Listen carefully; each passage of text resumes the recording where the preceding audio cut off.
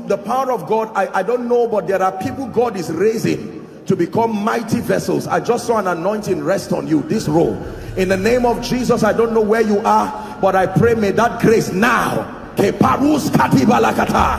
it rest upon you and shift you to a new dimension. In the name of Jesus Christ. Welcome to Christocentric Message.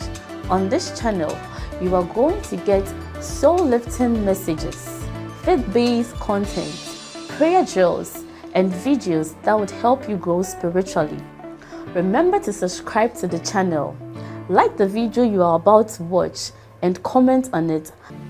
The Bible tells us about this Hebrew boy who was saved from death, and then he ran away from Egypt and was at the backside of the mountain, tending Jethro, his father-in-law's sheep, and then he's open to an encounter. Before he discovered any other thing, he discovered God, the God of the Hebrews. Moses said, behold, when I come to the children of Israel and shall say to them, the God of our fathers hath sent me to you, and they shall say unto me, what is his name? What shall I say unto them? Very good question. And God said unto Moses, Yahweh Waheh, Yahweh, I am that I am. And he said, thus shall you tell them. It is true that they want to be delivered, but this is what I desire. I desire that they know me. I am has sent you. Are we together? So the first thing you have to discover is God. Most people don't pay attention to God. Can I tell you this? In your spiritual training with God, let me give you an advice, and you can use this as a template to mentor other believers. When you are starting with believers, don't start teaching them things about success, prosperity. When you really want to mature believers, this is the way God led us. This is the way God led our fathers. This is the way God led people from scripture. When you meet God, he does not talk about any other thing yet himself until he reveals himself. So when you are training believers, you must take dedicated time to expose them to God. Everything God, passion for God, fire for God.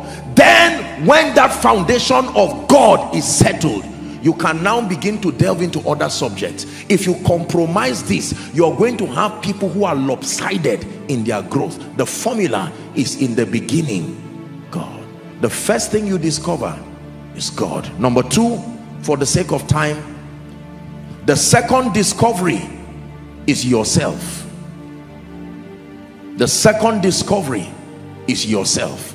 Now that you have discovered God, you can discover yourself. If you do not know who you are, Sinach taught us in our song that if you don't know who you are, there are many things you will not be able to walk in. You cannot walk in power. You cannot walk in miracles. You cannot live a life of favor. Why? You don't know who you are.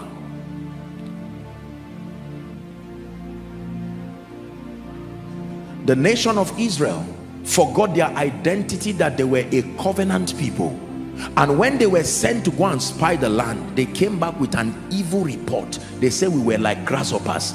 God didn't say it. Satan didn't say it. They said it to themselves. It's not like Satan said, repeat after me, you are grasshoppers. We are grasshoppers. No, no. By themselves, they call themselves grasshoppers. I'm walking in power, walking in miracles. I live a life of favor. I know I'm walking in power. I live a life of favor.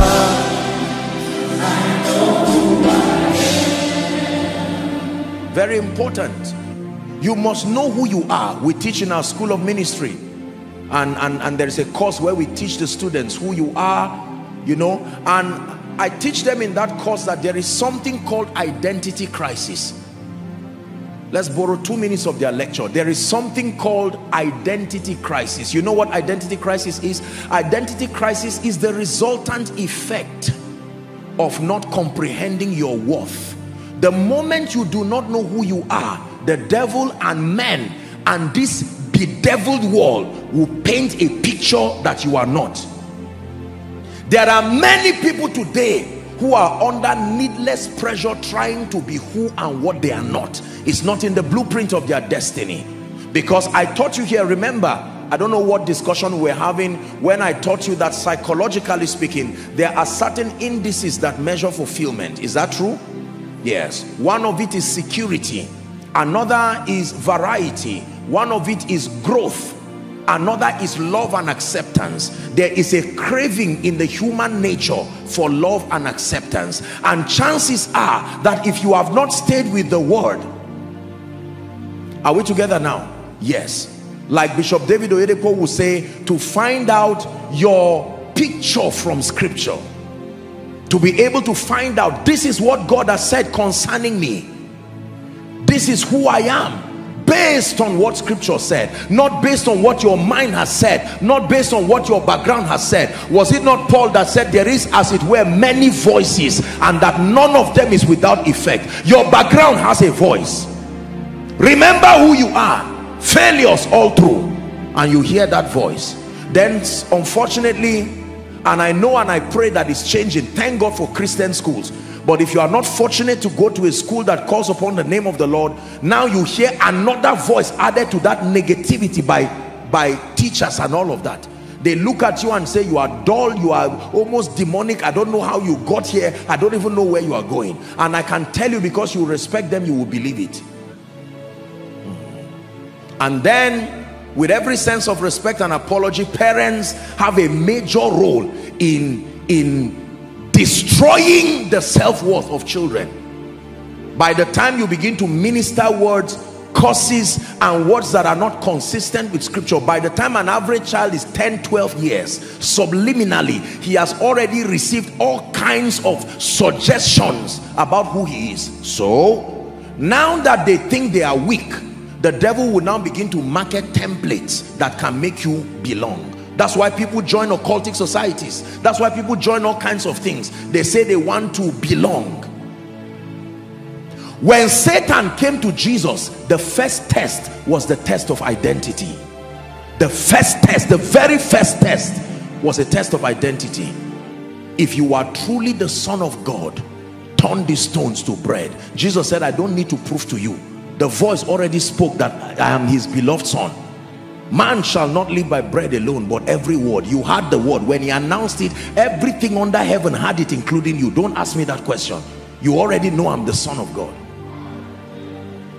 So when life and friends and society, sadly, and the sociological context of our world now forces you to do things and be things to show you are great, you can tell them, no, I'm a civilized person, but I have limits. I know who I am. Don't just tell me to dress the way you want to show I am civil, to talk the way you want, to live the way you want. No, within the boundary of a civilized world, I will conform to that which is an advantage, but I know who I am based on scripture. I am the beloved of God. Behold what manner of love the Father has bestowed upon us, in that we are called the sons of God. There are many names that the Bible calls us: light, salt, ambassadors, kings, priests. Are we learning now? So you discover God, you discover yourself. The next thing that you discover under that stage of discovery is you discover your abilities, your giftings and your abilities. Please pay attention. Please pay attention. There is always a rod in your hand, oh dear Moses. That is the rod you will use to work signs and wonders. It is not only God you discover, it is not only yourself you discover. There is something God has given you. That is the rod you are going to use. Moses, be careful to not throw that rod. One day you will need it to part the Red Sea. One day to become the symbol of your leadership. Can I tell you this? everyone here seated, looking at me, following online, and will be following by way of rebroadcast or whatever platform it comes through, can I tell you sincerely, there is something God has put within you that the world is desperately waiting for to receive. This is not just some motivational talk. This is truth based on scripture. Nobody came here empty. Everybody came here as an expression of the fullness of the life and the power of Jesus. If you are Joseph, we need your leadership and your ability to interpret dreams. If you are Deborah, we need your strength and your dexterity in war. If you are Moses, we need your passion to be able to communicate with God and prophetically drive the people out of captivity. Everybody in scripture that was used of God, there were things God gave them. David could sing. He used that grace to write the Psalms today that has brought all kinds of deliverance. David was a warrior and he used to fight valiantly in his lifetime. David had leadership. Everything David had eventually was featured in the palace. What do you have in your hand? That was what the Lord told Moses. What do you have in your house? 2 Kings chapter 5. 2 Kings chapter 4, please. 4 I meant to say. The Bible says there was a certain woman of the wives of the sons of the prophet. 2 Kings 4 from verse 1. She said unto Elisha, my servant thy husband is dead, and thou knowest that thy servant did fear the Lord, and the creditor, the creditor is come to take him, to take unto him my 2 sons to be bondmen. Next verse please. And Elisha said unto her, what shall I do for thee? And he asks a question. He says, tell me, what hast thou in your house? Hear the woman's reply. This is the reply of many of us when destiny calls on you. What do you have in this house of earthen vessel? Here's what we say. Nothing. Thine handmaid had not anything in the house except a pot of oil. I have nothing except an ability to sing. I have nothing except great charisma and leadership prowess. I have nothing except passion and hunger for God. I have nothing except the ability to be trusted. Be careful what you call nothing. Be careful what you call nothing. I have nothing except some degree of business acumen. I have nothing except that when I sleep, whatever I see in my dream truly happens. I have nothing except the dream that I have, that I saw myself on a crusade ground while I was sleeping on a mat in a hut. I saw myself speaking before nations. That's all that I have. He says, what do you have? You must discover what you have. Can I tell you this? Every great man that you admire today, whether in the kingdom or in the secular, whether in ministry, in politics, in business, they were men and women who, among other factors, got to a point in their lives where they discovered that there is something valuable that God has given me. Hear me. Your sense of self-worth, among other factors, is tied to the perception of the value you have about yourself. We live, respectfully speaking, in a very fake world today where everybody tries to do this and leave this. If you are not wearing this, oh, how much is your shoe? 2,000 naira. And people laugh at 2,000 naira. Did you make it yourself? And people laugh and make you feel stupid, and you stand there wondering what to do, and then you go out of your way to live a fake life. You've heard me say, don't fake what can be real.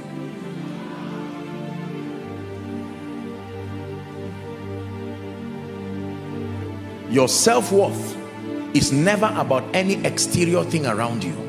Thank God for the beauty, the glamour, the grace. That is wonderful. But if you put your trust in anything outside you, you are insecure. Can I tell you, most of the things that we face in our world today, especially as it makes for personal relationships and all of that, they are a derivative of this secret frustration. Psychologists have said it, and I've taught you again, that you look at life from the lens of the perception of your value. If you feel you are not valuable, you will interpret life from the lens of that frustration. If you are a happy man, the world is a happy place for you. If you are a sad person, the world is a sad place for you. If you are a godly person, in the midst of all the decadence that goes on, you can see God, you can see what He's doing. If you are someone who is a failure, you would look at life from the lens of your experience. What seest thou? It's a report card. Is God speaking to us tonight?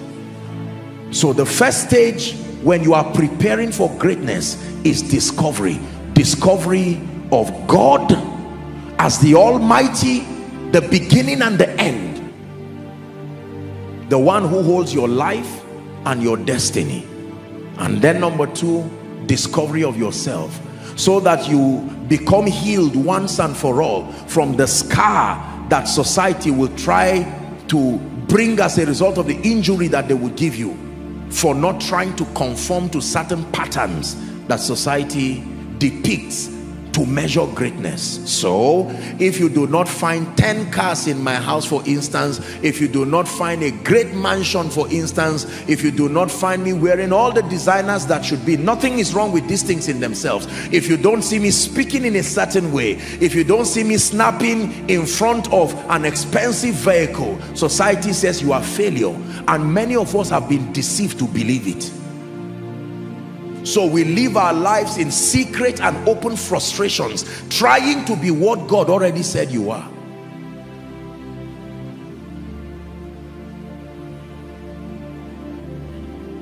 Are we blessed? And then the discovery of your potentials. I first heard this from the lips of my greatly revered mentor in life and in death, Dr. Miles Monroe, when I read his book on discovering your potentials. When he said, here's what he said, that the wealthiest place on earth is not the gold mines in sub-Saharan Africa around, it's not the oil mines in Nigeria and Iraq and all of that. He said the most expensive, the wealthiest place on earth, he called it the cemetery. Why? Because that is where books died that were not written. That's where dreams died that did not come to pass. And he said, little did he know that he would not live so long. He said his assignment was not just longevity alone. His focus was efficiency. That Jesus lived for 33.5 years, and his impact till eternity will continue to be felt. And he gave his all, and truly he died empty.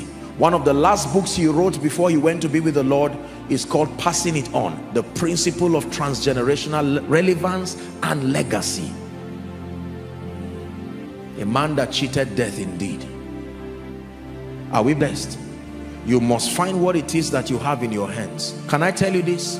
When the woman was saying nothing except a pot of oil, the pot was hearing her and the oil was hearing her. And here's what the oil was saying: you call me nothing? The same way your writing ability is saying, do you know you can write about revivals? Is it not Robert Liardon that wrote one book, God's Generals, that set fire today? Only God knows how many ministries have come from that book.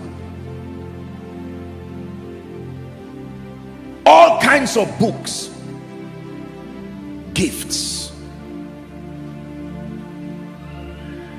Billy Graham discovered that he had the ability to love the Lord and to communicate effectively, and he deployed that gift in his evangelical operation, and today arguably one of the greatest evangelists in modern history who has lived. What do you have in your hand? What do you have in your house? It is time to go back and stay with the Holy Spirit and take intentional inventory of everything that constitutes an advantage in your life, because everything God gave you that constitutes an advantage will be used for your destiny. Can I tell you this? Satan will usually flash to your face all the negative things around your life. Many of us do not see anything glorious about ourselves. You are poor, he will make sure you see that one. You don't speak well, he will make sure you see that one. You spend 15 years in the village, he will drum it to your ears. But the wonderful things God has made out of your life, he will not allow you see. In the name of Jesus, may you see clearly. Can I tell you this? Our fathers of faith in this nation, fathers of faith across Africa, every one of them got to a point where they had to deploy that gift that God gave them to be able to serve the purposes of God today. If you do not find that rod in your hand, you will be ashamed when you stand before Pharaoh, because there will be nothing that would demonstrate the glory of God. It was the rod God gave Moses that was used to prove the almightiness of God. If you neglect your gift, there will be nothing in your life to prove indeed that God is mighty over you. You must obtain grace from God. Seated here looking at me, following in all the overflows outside, from whatever nation, whatever TV station, there are people listening to me. You have dreams. God has planted things in your life. Can I tell you this? When it looks like certain individuals are superstars, the difference between a superstar and whatever is this discovery. Nobody is intrinsically exceptional above any other person. No. Everybody born of a woman was once a baby in the hand of that woman. Even if you were born royalty, you were still a baby. Jesus, as the Son of God, did not automatically become Savior, even though he was the Word. He had to go through this system of discovery. At age 12, the Bible tells us that he was at the temple. What do you think he was doing at the temple? He was learning. Everybody say discovery. Pay attention to this teaching, because many of us are superstitiously hoping that destiny will just happen. We are superstitiously hoping that greatness will just happen. One day go better, we say, in this side of God's kingdom, and it is so wrong. Provided you don't do anything until that one day.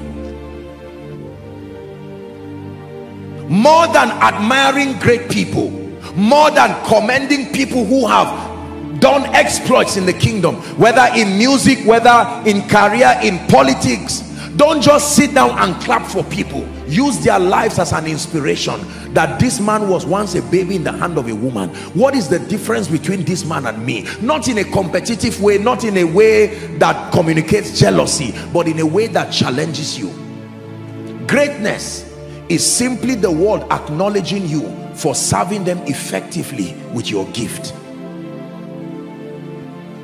The feedback you receive from your world and your generation for effectively serving them with your gift is what we call greatness. It appears as honor, it appears as priority living, it appears as whatever it is. But the truth is that when you use this that God has given you, you discover it, you have begun your journey to greatness. Let me do a quick recap and we move forward.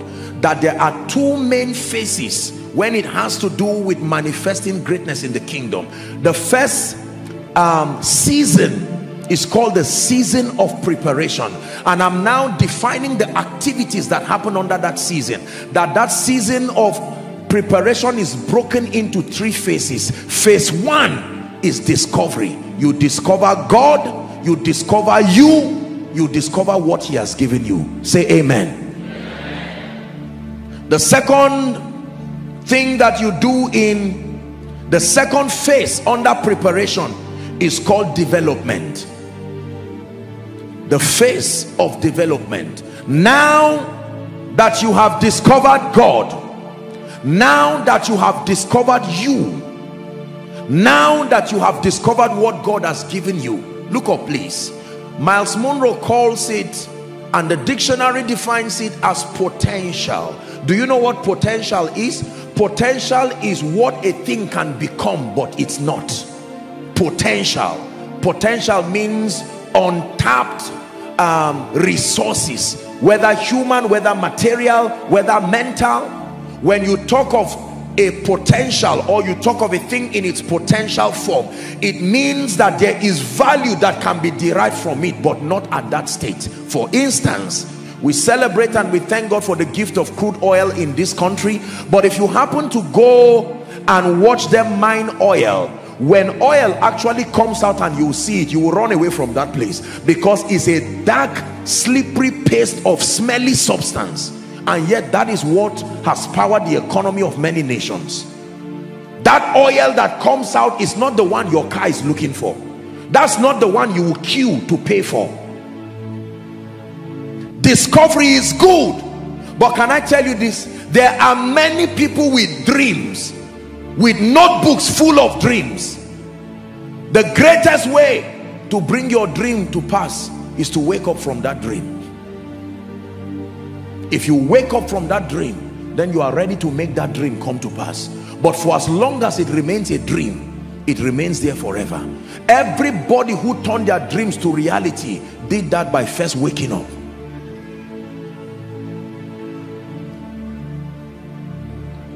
Please look at me. You must obtain grace from God to refine two aspects of your life. Number one, you must refine your gifts. Number two, in fact, in order of priority, when it has to do with development, you must refine your mind, then you must refine your gift. If you refine your gift alone, you will still be frustrated.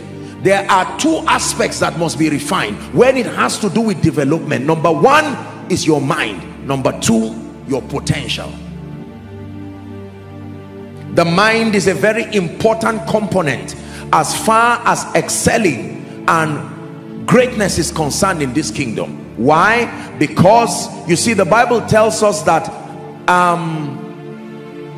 how does it put it now? It says, let this mind be in you, which was also in Christ Jesus. There was a mindset and a belief system, Philippians 2:5, that Jesus had that made him great. It didn't just say, let this power be in you. It's not only the power that was in Jesus that you need, you also need the mind that was in Jesus. Without the mind that was in Jesus, the power that was on him will be useless in your life. You need both his mind and his power. Everybody say his mind. Many people want the power that was in Jesus, but you do not want his belief systems. Your belief system is a summation of your paradigms, your viewpoints, your perspectives. Can I tell you, we are made or destroyed by our belief systems. I have taught it here. There's no need going to share it again, but maybe just for 1 or 2 minutes, let me tell you this, that our mindsets are formed largely from, number one, culture. Number two, our past experiences. Is that true? Number three, our failures. Number four, our association. Number five, our levels of exposure. All of these are factors that become the shapers of our belief systems. The average person in Nigeria and Africa, by the time you are age 10, by the time you are a teenager, you would have been exposed to too many activities that would have, respectfully speaking, dehumanized and demean your perception of yourself. Therefore, the Bible says, Romans chapter 12 and verse 1 and 2, I beseech thee, brethren, by the mercies of God, that ye present your bodies, it says, a living sacrifice, wholly acceptable unto God. He calls it your reasonable act of worship. Verse 2 says, be not conformed to this world, but be ye transformed. Say transform. What does it mean to transform? To evolve into superior versions of yourself. That's what it means to be transformed. To be transformed means to evolve into superior versions of yourself. Like a fly evolves from egg, larva, pupa, and then adult, you must obtain grace from God to evolve. You've heard me teach it, that your destiny is looking for you, but not this current version of you. The version of you that your destiny is looking for, you are yet to become it. The most important thing about success and greatness is not the achievements, is what you become or have to become to obtain it. What you have to become to be great is greater than the greatness itself. Are we blessed? Don't forget this. The most important component as far as your growing into greatness is concerned is not the greatness itself and the possibilities that surround that realm. Is the person you are forced to become until you attain that greatness. Becoming is greater than doing. You really become successful more from becoming than doing. But the people that do know their God, knowledge, they shall be strong. Becoming, then they shall do exploits. It is knowledge, transformation, and then action. Not knowledge and action. Knowledge, transformation is the reason why we do right things and get wrong results, because you only do right things when you have become. Everybody say development. I'm challenging everyone under the sound of my voice, therefore, that we have to obtain grace from God. If we are truly serious about manifesting our kingdom destinies and rising unto greatness, we must obtain grace from God. Having discovered our giftings, we must begin an intentional, a radical and non-emotional project of transformation. When you contend for transformation emotionally, you will not go far. When you feel sleepy, when you are awake, when you feel angry, when you feel hungry, no, you must enter a covenant with yourself that come rain and come sunshine, every 24 hours that God gives me, will a major part of it will be invested in my transformation. How are you transformed? The Bible tells you, number one, through the renewing of your mind. How do you renew your mind? By supplying into your mental space superior information, superior word-based information, and then repeating them until they superimpose the negative thoughts that have surrounded your mind. Hearing the truth once is not enough. You must hear it again and again until it gains dominance over your mind. Then the Bible now says, out of the abundance of the heart the mouth speaks. You can declare in prayer and then all of these other things. And then the Bible also says, for as he thinketh in his heart or mind, it says, so is he. It didn't say so he will become. You already are what you are thinking. Mental transformation is a miracle. Believers, especially people who are largely spiritual and passionate about God, because of that drive to encounter the Holy Spirit, the power, the anointing of the Holy Spirit, many times we who God has trusted with grace for the miraculous, for signs and wonders, we have fallen prey as far as emphasizing the importance of being mentally transformed, because we feel, what is the need for having an enlightened mind? After all, I have anointing. After all, I can pray. After all, I'm spiritual. It takes more than that as far as your excelling is concerned. Jesus did not just wait until he was 30. Even before we see him praying, we saw him in the temple learning. When Satan came to him, he didn't say, I assume. He said, it is written. Are we together? You must obtain grace from God to sit down. Dear Nigerians, especially the young population, let's sit down and learn. This passion to run around and have premature manifestation, sit down, sit down. We must obtain grace from God. But Apostle, I went to school. You know it's not enough. You must sit down. There are 3 levels of education. There is unlearning, there is relearning, there is learning. There are things you have to unlearn. There are things you have to learn as new. There are things you have to relearn as emphasis. If these 3 levels is not happening to you, you are not really educated. Education is not just an awareness of a body of information. No, you must unlearn, deconstruct many belief systems that are wrong. You must learn, then you must relearn. It is unlearning, learning, and relearning that is education. I will say it again. If you want proper enlightenment, not just spiritual enlightenment, secular enlightenment, you must unlearn, you must learn, you must relearn.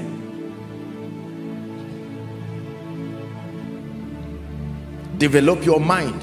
Ask any CEO the difference between an exceptional CEO, a fulfilled politician, a technocrat, an intelligent person, one who is doing much for the kingdom, a great man of God. Our fathers of faith are all over this nation. We love them, we honor them, we admire them. Can I tell you something? One consistent thread that runs across all the fathers of faith in this nation is that they are exceptionally brilliant people. Mention one dull one and you'll be the first mentioning it, and the only one mentioning it. There is no dull father of faith that I know who is making global impact, because ministry is more than preaching. Preaching only accounts for at least 30% of ministry. There is administration, there is leadership, there is diplomacy, there are all kinds of factors involved in ministry. For them to win this much, it is the Holy Spirit in partnership with an enlightened mind. We have this idea that God just landed on them and commissioned them. Find out their labor, find out the things they do. The little that we are doing for God here, we can feel the heat and the disadvantage of not being enlightened. Please, I encourage you, from families to institutions, religious and secular institutions, business and all of that, we must settle down to contend for knowledge. Settle down to contend for knowledge. Challenge yourself to be enlightened, and don't let the devil make you think that what I'm sharing tonight is not important. It is absolutely important. The destinies of people are tied to your rising and your greatness. It is selfish to refuse to be great, because more than yourself, there are people who will eat from the fruit of your greatness. Are we together? So discovery and then refining. When you begin to refine your mind and refine your gifts, it ushers you into the next phase of your season of preparation, called the season of testing. Write it down. The season of testing. Oh dear, I wish I had time.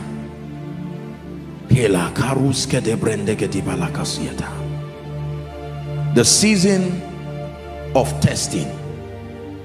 Can I tell you this? If it is God you are doing business with, before he commits to you destinies, before he commits to you anointings and graces, you must be tested. Genesis 22, please, from verse 1. We're still looking at the life of Abraham.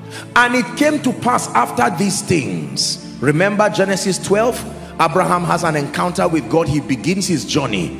10 chapters later, we see him stepping into the next phase. It came to pass after these things that God did what? Tempt. Some verses will say test Abraham. What was the test?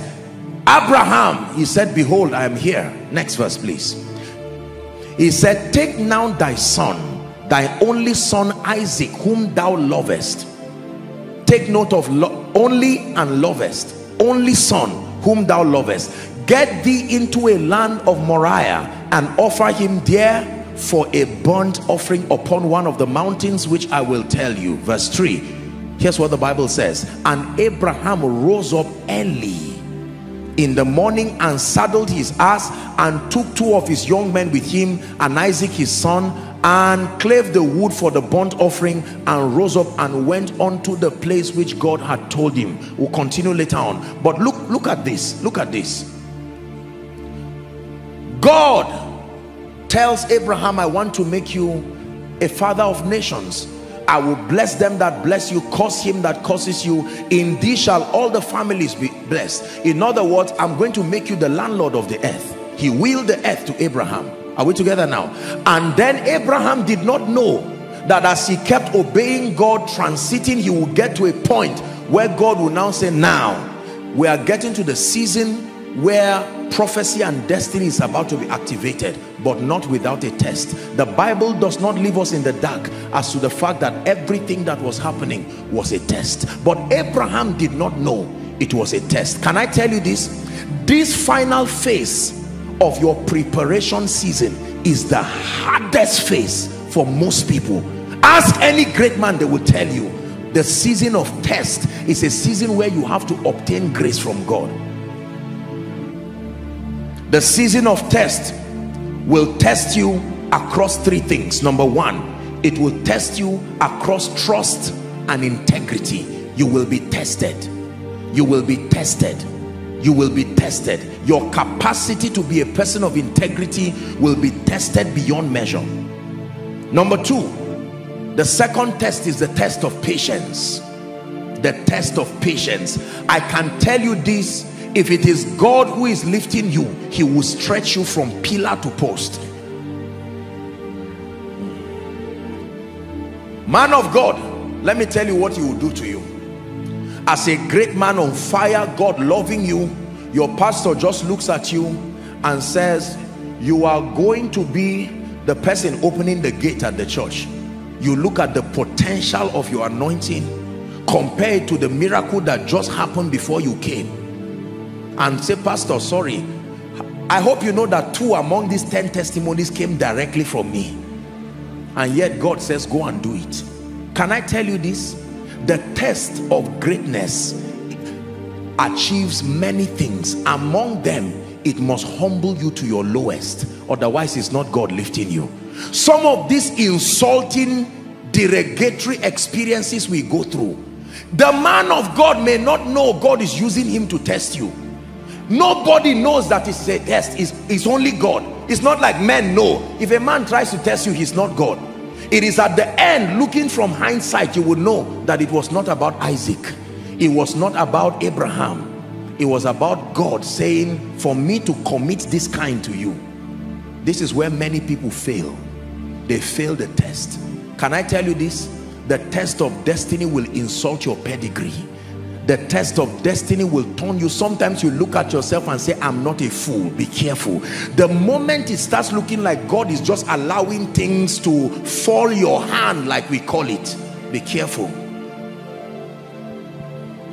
There are people today who would have become mighty men and women of God if they had submitted themselves to cleaning the chair. They say, no way, I can't be carrying this heavy prophetic grace, especially when you are serving and your superiors may not seem to be as gifted as you. Maybe someone is in that phase right now. Listen carefully. I've trained the leaders in this ministry to understand that anything at all God gives you, do it with all your heart. You do not know what season you are stepping into. Are we together? Go and ask many great men. Do you know what Stephen was doing before he became that mighty man? Stephen was part of those who were serving tables. There are many great men today who started by scrubbing the floors of their CEOs, and while they were scrubbing the floors, they would hear discussions happening and they were gleaning all kinds of things. While their contemporaries were saying, I'm too big, they were saying, no, I love the Lord. Father, it's a privilege for me to do what I'm doing. The moment you are too big to be tested, you are also too big to be great, or too small to be great. Dearly beloved, I hope you were blessed by this message. Do not keep the video to yourself. Share to as many as you can to help them bless. Check our homepage for more of our messages. Subscribe to the channel, comment on it, like it. See you on our next video. Bye. Pray for your destiny.